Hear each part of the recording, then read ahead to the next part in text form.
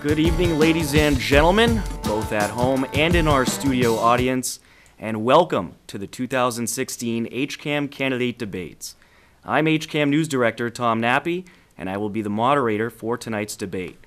This evening, we will hear from 5 groups of candidates in contested races: Town Clerk, Town Moderator, Board of Health, Parks and Recreation, and the Board of Selectmen. Our panelists this evening include freelance reporter Michelle Murdoch, president of EHOP Amy Ritterbush, as well as myself. Our format for these debates is simple. We will alternate asking each candidate questions, and they will have 1 minute to respond. If you hear the bell, you have 10 seconds remaining. Following the question and answers, each candidate will have 1 minute each for a closing statement. Up first are the candidates for Town Clerk, Mr. Henry Kanicki and Mr. Connor Deegan. Michelle Murdoch will start us off with the first question. Okay. The first question for clerk candidates is, why will you make a good town clerk? What skills do you bring to the position that will make you successful? Basically, I bring a lot of experience to the position. I'm highly organized when it comes to business operations, and I understand the importance of the position. I've also worked with all of the managers from different departments and executives throughout the town, both the elected and non-elected officials, for the last 20, 30 years. So what I bring to town is a continuation of this experience and looking forward to working with them. All right, Mr. Deegan. I fortunately am able to bring a great deal of passion to this, along with an extensive knowledge due to my background and education in politics, mostly in local politics, along with some state, which that, along with elections background, has given me a real window into the town clerk's office. Working with the town clerk's office for the better part of a year has also helped me to fully gather what effort will be going into this office and all of the responsibilities that will be involved. I was also able to attend a few different meetings and conferences that were able to give me more info on the elections process and the town clerk's role in it, along with charter review and a few other important pieces. All right. Mr. Kanicki, you stated that you would like to see the town clerk as an appointed position rather than an elected, and that is one of the goals, if elected, to see that through. Can you explain why? I really think the town clerk position is an important one, and all the important positions in town have become appointed positions where they have a chance to review the candidate's background, go out in an open process and select from a wide range of candidates and get the best potential person for that job. It's not just 2, 3, 4 people running for election. They draw from a larger pool, and I think this is important to the town. Our town has grown from 7,000 to almost 18,000 people since I've been in town. And we really need some professionals in all of these offices to run these things. I look at this the way I looked at my career in working with whatever position I was filling for the company. I always wanted to get the best person for that slot. All right. Mr. Deegan, do you feel this should be an elected position or appointed position, and why? I actually truly feel it should be an elected position. I believe it gives the people a strong voice in what is the last municipal job that is elected in the town. We should really look at this as not just a tradition that should be upheld, but also something that gives people a chance to choose who represents them in an office that is deeply involved in elections, rather than having it fall to anyone who might have an ulterior motive to it. Not saying that anyone necessarily would, but moving into the future, you never know if the influence of a few select people picking a role like this could lead to other influences on the position. Okay. Amy has our next question. Mr. Kanicki will answer first. Okay. If elected, will you pursue becoming a certified municipal clerk and a CMC? Yes. I understand there's courses that are taken. I would pursue that actively and get that done as quickly as possible. Okay. And Mr. Deegan, the same question? Yes, I had actually already planned and looked into applying up at Plymouth State University, where the courses are held. Okay, well, that will wrap up the question portion for our town clerk candidates. We will now give each candidate 1 minute for a closing statement. We'll start off with you, Mr. Deegan. I just want to thank you for having me in the debate and allowing me to come here and tell you exactly how I feel about this and ask the questions to both of us that voters need to know.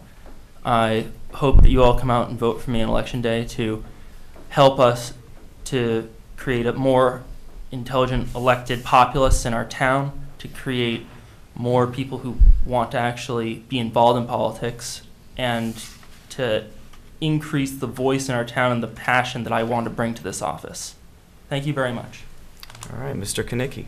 Yeah, I look at the town clerk position as really the grease that makes the wheels run. It is really not a political position from the standpoint of where politics play in it, but it's really the nuts and bolts of how this town works. And that's why it's important to have someone with experience and really willing to get in and work on these areas. Leave the politics to the selectmen and to the other members of the town, and let the town clerk really run the day-to-day operation for what has to be done on time and all the filings that have to be done on time. I thank you for the opportunity to speak, and I sincerely ask you for your vote. Thank you very much. All right, guys. Thanks to both of you for taking part in tonight's debate. Thank you.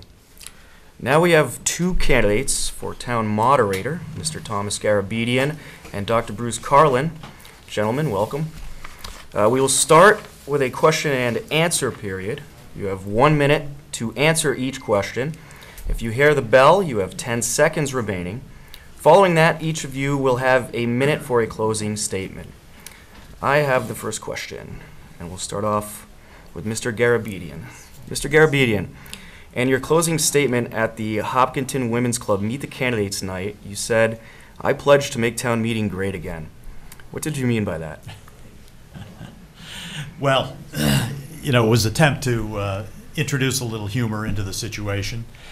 Town meeting has certainly been very good over the past 30, 40 years. I've experienced it over the past 27, which has been my family's tenure in Hopkinton.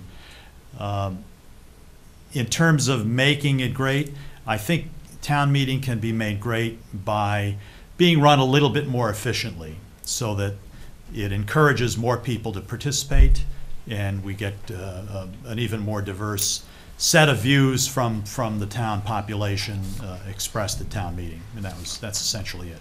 Okay. Do you have any suggestions for improvements that could be made to town meeting? We'll start off with Dr. Carlin on this one. I think the town meeting runs very efficiently. If you take a look at the last town meeting, we averaged about 10 minutes an article. There's a lot of material to get through. There, you cannot shortcut some of the processes that provide you the efficiencies. So I can't always tell a committee that they've got to get all of their ducks in a row before they bring an article to town meeting floor. I think that we've done a very good job on the background, and it's the background of the meeting that's most critical to making town meeting run efficiently. As far as the meeting itself is concerned, you've got your 2 minutes at the mic, and some of the most fun stuff comes out when people really don't know what they're saying. So I think that the town meeting itself runs efficiently. We've got a lot of work that goes on in the background to make it go efficiently with new IT additions at the school level, better graphics, and we're getting more clear with that. But there's a lot of, I think it runs very efficiently as it stands. Okay, Mr. Garabedian, same question. One concrete item comes to mind, and I think it was evident from this year's town meeting, the use of the consent calendar. It does seem that some people don't really understand it. And I got a sense that we spent more time explaining the consent calendar dealing with those items, those articles that people did not want to be on the consent calendar, and then dealing with some confusion as we're going through the various articles that either were or were not included. To me, it's something that has been tried over the past several years, and it seems like an idea whose time has passed based upon our experience. Okay, Amy has the next question. Mr. Garabedian will answer first. Okay. Some residents have wondered about the possibility of moving town meetings to Saturdays. In your opinion, would this be a good move or bad move, and why? I think it's certainly something that we should be willing to try. I think there are certainly people who find it difficult to commit time during the weeknight. Parents who have children to deal with. I understand we're competing a little bit with Saturday sports, but those people who are working in the work world might find it somewhat more convenient to be dealing with Saturday. And again, with town meeting being run in an efficient manner, ideally all of the business could be conducted in one day, and I think that would benefit the town and benefit the process. All right, Dr. Carlin, same question. A lot of towns have actually tried that and have gone back to weeknights. That's a subject for the Charter Commission. We reviewed it on the original Charter Commission, and at the time that we kept it at the same night, most of the testimony didn't favor the Saturday, but I'm not sure that one is better than the other, but if we listen to other towns that have gone back, they've flip-flopped, but most have gone back to weeknights. All right, Michelle has the next question. Dr. Carlin will answer first.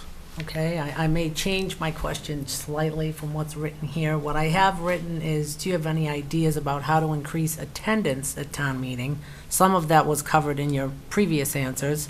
We'll let that stand, but I want to add to that, in addition to how would you increase it, do you have a sense for why, sometimes we're lucky to get a quorum, and when you look at that there's, 100 people out of X amount in town, what can we do about that? I would think that it's a legislative body. The citizenry should be excited to run their own town. If there are no issues on the warrant that excite them, if they think, geez, the budget looks fine to me, everything is going well. And there are a few people that are still passionate about items on the agenda, and they come and they say, well, there's something that I want to talk about. But I'm not sure that increasing the attendance per se is as critical as making sure that the people that are there are engaged. And I think we've got a very engaged group that go to town meeting. All right, Mr. Garabedian, same question. Well, I think it is important that we end up with more people at town meeting. I mean, we're talking about a town that has a budget of between $75 and $80 million, and for 100 to 150 or 200 people to be making decisions with respect to budgets and planning and zoning bylaws and all of the other things that come before town meeting is somewhat disappointing. When there are, major financial issues, of course, there is a larger turnout.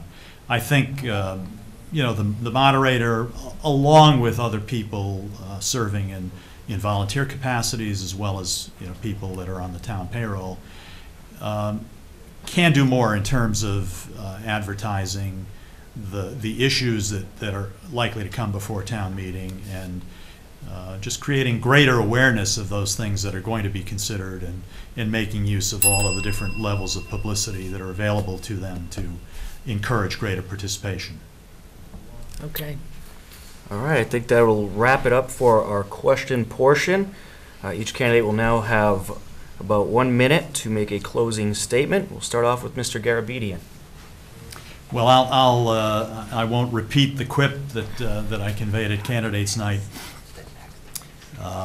Town meeting has been run in a very good manner. I think things can be improved a little bit. That's certainly my aim. What I promise is respect for the process, respect for the issues that come before town, and respect for the people who participate in town meeting. And I'll close simply by asking for your support on Election Day next Monday. Thank you. All right, Dr. Carlin? I love the process, and I thank all of you for being here, HCAM, and all various groups that help publicize and promote good government.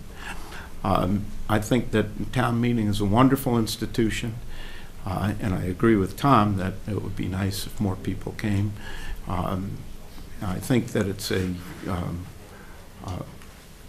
democracy at its best, and I think that a well-run town meeting is what we both aim for, and I think that have provided that for 20 years, and I hope to have your vote on May 16th. That's next Monday. And thank you for all that you've done here at HCAM. All right, gentlemen, thanks for participating tonight. Thank you. Thank you.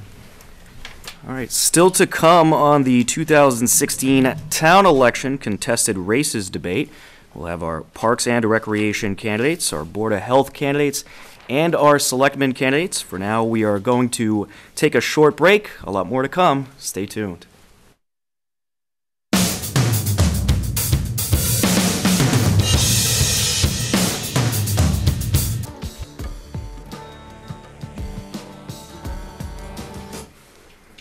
Welcome back to the 2016 contested races debate here on HCAM.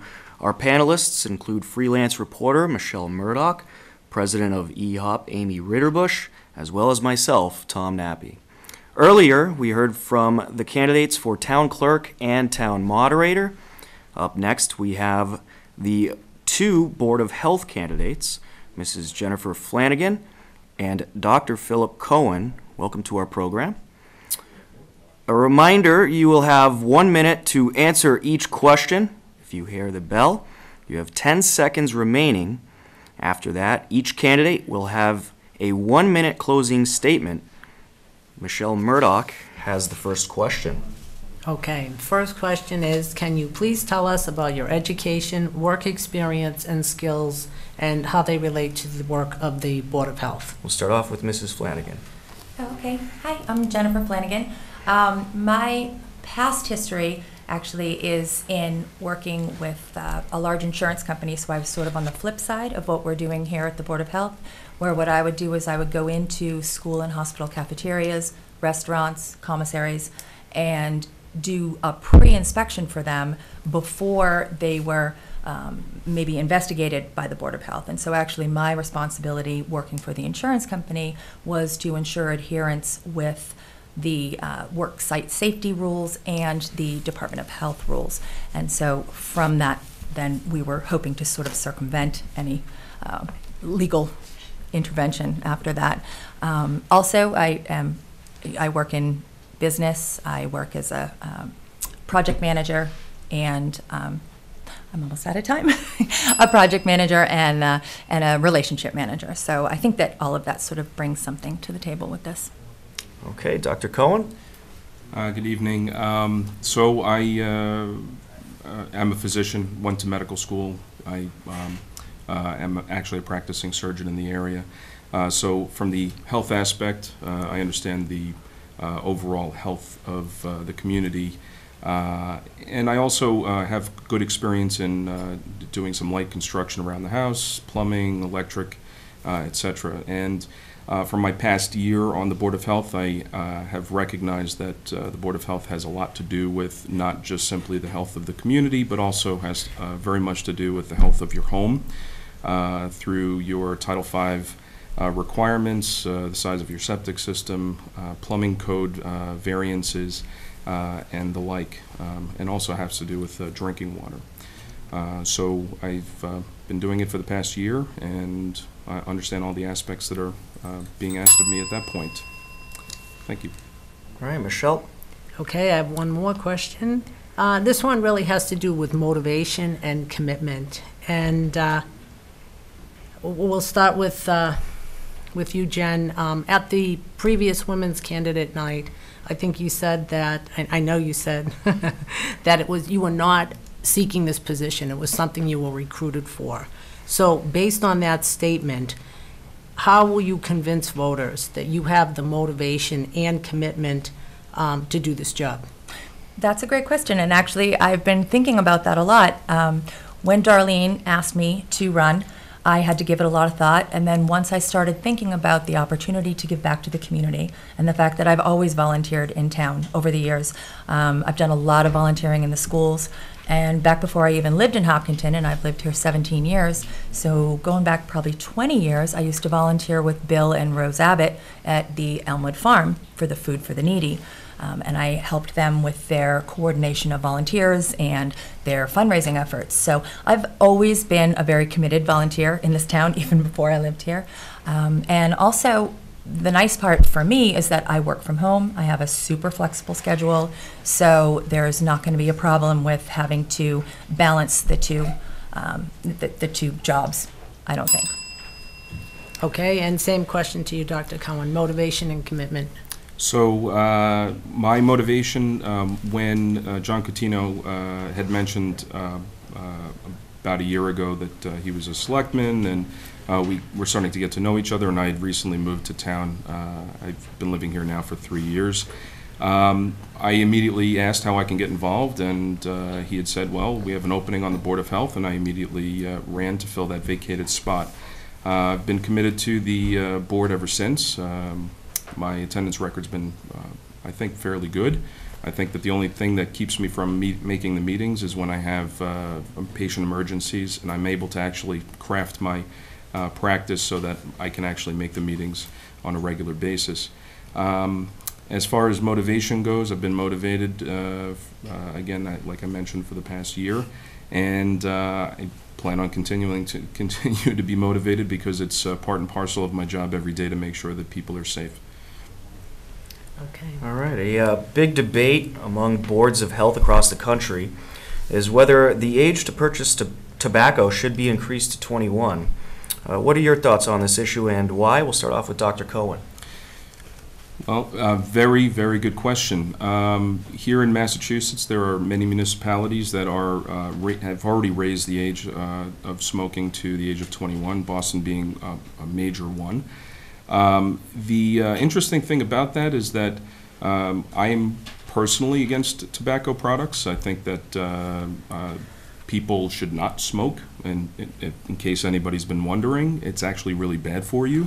I can clearly say that on TV with the utmost of support. The reality is that whether or not it should be law of the age of 21, I think that that's an excellent question. I'm pretty sure that there's going to be legislation coming through. The real question of whether or not I would suggest that for the town of Hopkinton is just a matter of what would the impact be on our businesses here in town? Would we steer people away from buying cigarettes in town and go to neighboring municipalities where there is no law? So it's a much more global issue than strictly at the town level, but if you were to ask me, I would support it 100%. All right. Ms. Flanagan? Yeah, I actually thoroughly support it because so many of our neighboring communities have already done it. I actually grew up in Needham, and they were one of the first towns in Massachusetts to pass that. And I think it actually did make a big difference. I am, again, like my colleague here, thoroughly 100% against it. However, people do smoke. You're not going to stop people from smoking. And if the point is you're sending the 18 to 21-year-olds out to another town, I have no problem with that. I think that the bulk of cigarette purchases in our town, and there's not a lot of places in our town that actually sell cigarettes. The liquor stores, the gas stations, that's pretty much it. And I don't think that they're hurting for business in other areas. So I don't think, like, once stores like Hopkins and Drug doesn't sell, CVS doesn't sell, I just don't think that it's that much a part of our local economy anymore. And like I said, if it's just that age range we're sending out of town, I'm all for it. All right. Now, a question that's on many national ballots this year. Are you in favor of the legalization of recreational marijuana use, and why? We'll start off with Ms. Flanagan. That's a really hard question. I was a huge proponent for medical marijuana use because my mother's a breast cancer survivor. And so watching her go through chemotherapy, knowing that if she had been able to have marijuana at the time, it would have helped her greatly. So that was a big thing for me. As far as recreational use, I'm torn, to be completely honest. I really think that in the long run, it's going to happen anyways, and it probably should because it raises tax dollars. It's the type of thing that if people are going to drink, if people are going to smoke, people are going to smoke marijuana. And I happen to know a lot about addiction, and I know that alcohol is highly addictive and very poorly regulated. Marijuana is not nearly as addictive, not even close to as addictive as nicotine. And again, nicotine not regulated. So I think not only is it a chance for us to step up and regulate something, but also make money off it as a community. Okay, Dr. Cohen? I think you put me in a very difficult position because from the medical marijuana standpoint, I absolutely agree with it for certain patients. I can see that there's a possibility for abuse in the medical community. As far as recreational drug use goes, legalization of marijuana is probably not dangerous. We see that in various communities throughout the country. I do see, however, that there are downstream effects.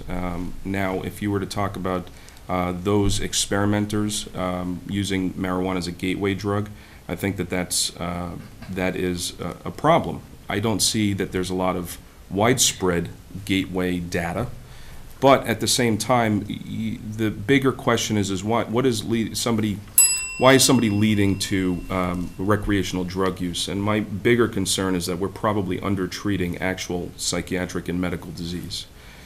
Okay. Amy has the next question. Dr. Cohen will answer first. Okay, so in your opinion, what is the most important function of the Hopkinton Board of Health? So the most important function of the Board of Health, in my opinion, would be to protect the community in terms of not only overall health, but also potentially for downstream problems. So, for example, if we allow people's homes to have problems with their septic supply, we can contaminate our groundwater, and this is the water that we drink. If we allow people to have farms that aren't regulated, then there can be contamination of air and a lot of other problems associated with that. So we need to protect our community. We need to protect the health of our community, not just in terms of the groundwater, but also the people around us. We need to ensure that our businesses are safe and they're going to continue to provide safe service in terms of food and compliance with all the local laws as well. All right, Ms. Flanagan? I actually agree with everything that Dr. Cohen said because obviously he's on the board and knows, and that was my definite take on it as well, is that the whole point is to be protecting the community, both in the restaurants and also as far as dealing with things like the mosquito population that will make it safe for all of our children to be playing outside and playing in the parks. And if we have to treat mosquitoes, how do we do it safely with pesticides that aren't dangerous to the children? Again, I'm sure Kelly will have to address this, the weed situation. How do we address the weed situation and still keep it safe? So I think the whole point is just keeping the community safe, healthy, and still just making sure that we're not introducing things that we didn't need to introduce as far as dangerous pesticides and whatnot. I think the other important role is also just cooperating with the Massachusetts State Board of Health, because obviously there's a lot of give and take between that, and there are some regulations that we dictate on our own, and there's a lot that we actually have to answer to the state for. So I think it's really important that we are willing to work as a team and take some advice from up above on that sort of thing. So. All right, well, now it's time for our final question, and Amy has our final question. Ms. Flanagan will answer first. Okay, and this is related to the previous question, but one of the big topics in town has been the Lake Maspinock weed control and whether or not to use herbicides to kill the invasive weeds in the lake. Since this is a health-related debate, from your perspective, do you feel it's a danger to use herbicides in the lake that is used for swimming and other recreational purposes? Well, that's an interesting question, only because I know that it didn't pass at town meeting. And it was a pretty wide margin by which it didn't pass. I don't live on the lake, so for me, it sort of made sense if they could find safe herbicides to use that, because I know that it's affecting so much. I mean, I read in the paper that it's even affecting just children skating in the winter because it's such a shallow lake that the weeds are actually coming up through the ice. So we definitely have to do something, but I also know that there's been now $60,000 set aside to look at a healthier option. And so I'm not sure if that's going to be manual removal or working with the community to not be putting the certain things into the water that are causing that problem. But I wasn't as against herbicides until I read all the arguments. And so now, thinking about children swimming there and boating and all of that, it is going to be a tough one to figure out safely. All right, Dr. Cohen?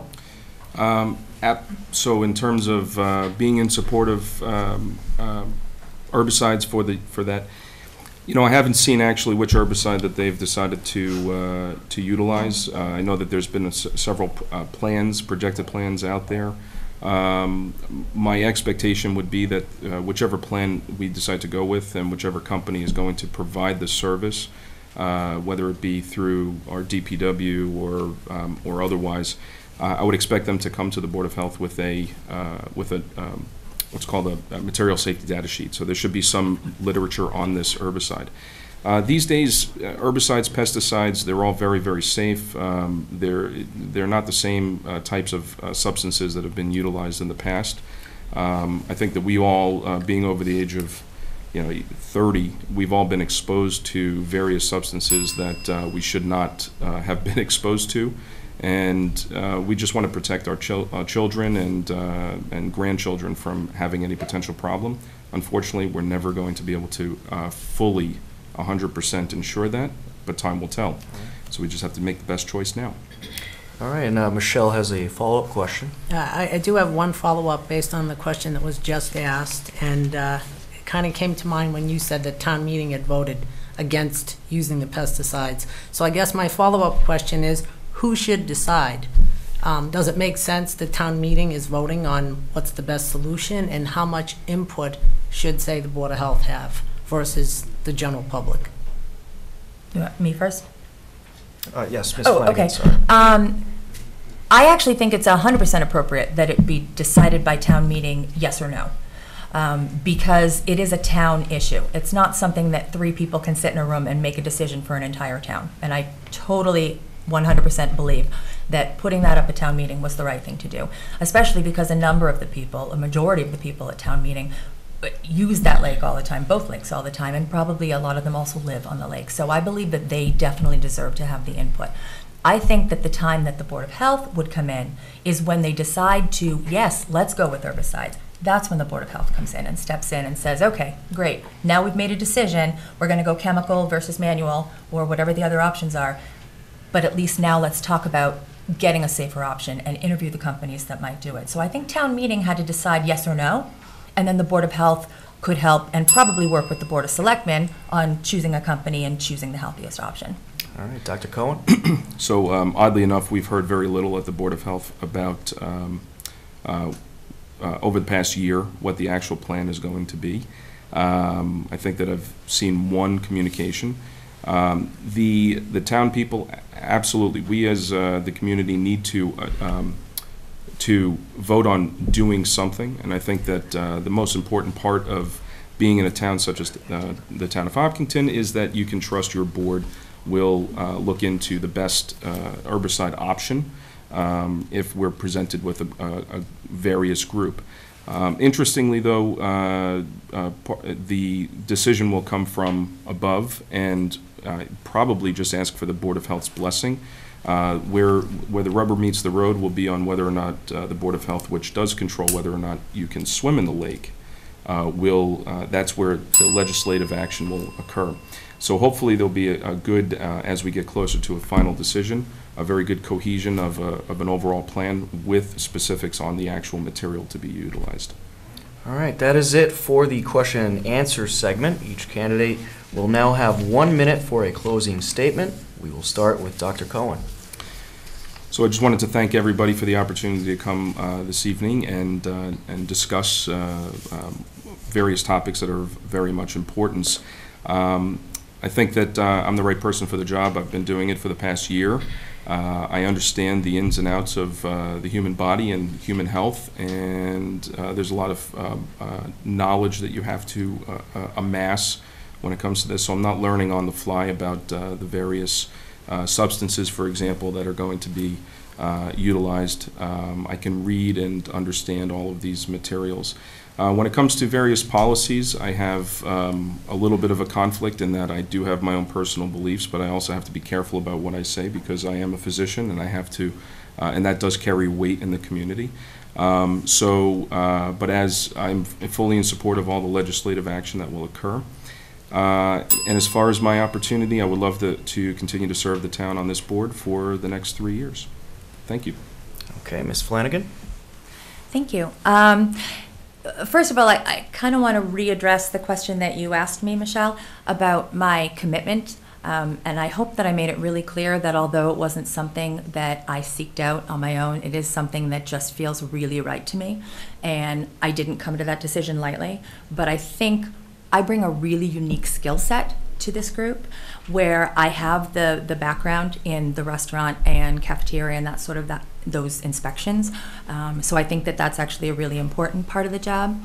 And so I do believe that I bring really something different than a lot of other candidates would bring to this.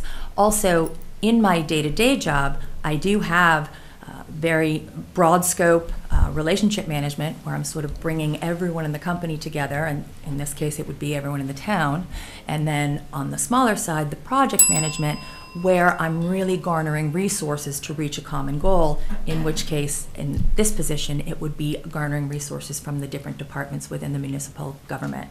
So I do believe that I have a really good experience and can bring a lot to this. So thank you very much for the opportunity. All right, that will wrap up the Board of Health portion. Thank you both for participating this evening. Up next are our Parks and Recreation candidates, Ms. Kelly Karp and Mr. Eric Sonnet. Welcome. Thank you. For each question, you will have 1 minute to answer. If you hear the bell, you have 10 seconds remaining. After the questions, each candidate will have a 1 minute closing statement. And I have the first question. Parks and Recreation maintains facilities and runs programs for residents. What part of the Parks and Recreation Commission is most important to you? Where do you think the dollars should be spent? Ms. Karp, you can answer first. Thank you. I think it's incredibly important that we offer, continue to offer and build upon the athletic programs that we have and the cultural arts programs that we have. I secondly feel that it's incredibly important that we maintain our facilities and our grounds so that they're safe and appropriate to be used so that no one gets hurt, and that they are in good shape for everybody. To me, I think the dollars should be spent in, like I said, offering programs that would be enriching to our community, that would continue to provide athletic programs, not just for our children, but for adults, and that our facilities and grounds are well maintained. Okay, Mr. Sonnet. The Parks and Rec is really in a unique position. We are one of only 2 boards in town that interact with the majority of the citizens. One is the school board, the other is Parks and Rec. My background in town has always been more in the leadership and administrative capacity as selectman and DPW commissioner and things like that. The opportunity to be part of Parks and Rec is really a treat because I can see the citizens actually participating and enjoying the experience. As far as the parks and how Parks and Rec interacts between the facilities and the people that use them, It's not a question of where the money's spent. The programs are self-funding. They're paid for by the fees that we charge. In the case of the facilities, that requires a strategic leadership to provide facilities for the anticipated needs of the people that are going to use them. Okay, Amy has our next question. Mr. Sonnet will answer first. Okay. Several years ago, an enterprise fund was established to fund the Parks and Rec Department by user fees. Do you believe this is an efficient way to run the department? Well, enterprise funds are a very efficient way for any governmental unit to pay for itself. In the case of Parks and Rec, our enterprise fund is set up so that the fees charged for the various programs are paid for by the fees pay for the expenses of the program. An enterprise fund has the added situation where it must balance. So unfortunately, if there is something unusual or something that is very expense related, there's only two ways to balance the budget. One is to increase the fees on the participants, which I have worked extremely hard to make sure it doesn't happen. And the other is to charge the entity that's using the facility or using the thing that's causing the money. In this case, it is all the services that Parks and Rec provides to the town free, like the Common, like I'm out of time, but things like that. It's a very complex situation, but Parks and Rec receives a stipend from the town to pay for these things, which balances the budget. Okay, Ms. Karp? I can honestly say I'm not very familiar with the enterprise fund, but I can say that, in my opinion, the Parks and Recreation Department has done an excellent job keeping fees stabilized over the last few years. I think that as a commissioner, I would continue to work with the department to continue to keep fees at a reasonable level so that they can afford all of our citizens to participate in events and continue to have the opportunity to participate in sports and participate in the activities that we provide. Okay. Michelle has our next question. Ms. Karp will answer first. Okay, the next question is related to programs, and do you have any ideas or any new types of programs that you might bring to Parks and Recs in the coming year? I do, actually. Last year, I actually worked with I launched and managed a very successful Women's Flag Football League in Hopkinton. I worked with the Parks and Recreation Department collaboratively to put that program together.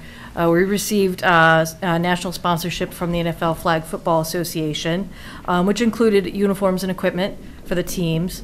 We had approximately 40 women, 4 teams.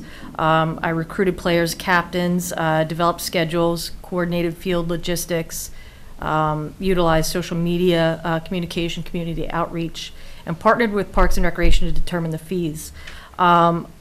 I personally feel that there is a tremendous opportunity, a growing need for additional adult athletic programs in the community. I would love to have the opportunity to bring more to town. I do have some ideas. I will bring them forward, certainly if I'm elected, to put them into place. But even if I'm not elected, I will continue to work with the Parks and Recreation Department to bring some of my ideas forward. All right, Mr. Sonnet. The idea of the Parks and Rec Commission is to provide an environment where someone like Kelly can do and accomplish what she did with the flag football. Our job is to provide an infrastructure and an environment where new programs can be launched and prosper. I think we've done that very well. If you look at the adult programs, the children's programs, they've expanded tremendously over the last several years, and it's because we have a very competent staff in Town Hall that understands the community and how to manage programs, and we have a board that has provided the environment that these things can happen. It's a situation where when we go to a meeting, we say, hey, we heard about we have an opportunity to, or what do you think about? It's that type of environment that allows these things to happen. Okay, Michelle has our final question. Mr. Sonnet will answer first.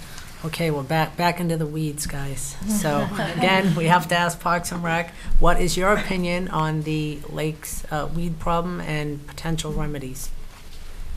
Well, I am Parks and Recreation's representative to the Lake Maspinock Weed Management Committee.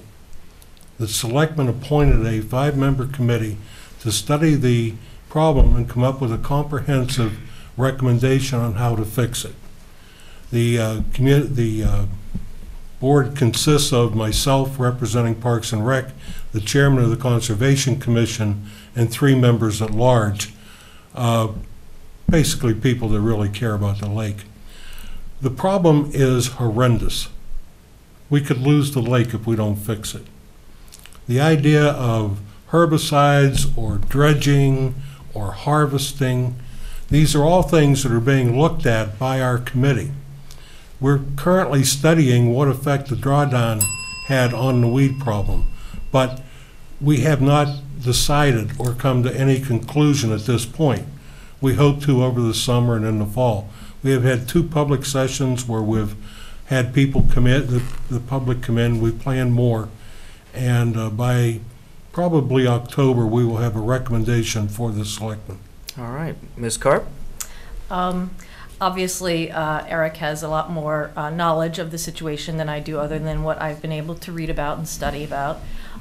Personally, I would be open to hearing all of the options that we have to take care of the problem. I do agree it is a horrendous problem, and it is very serious in that we could potentially lose the lake if we don't address it.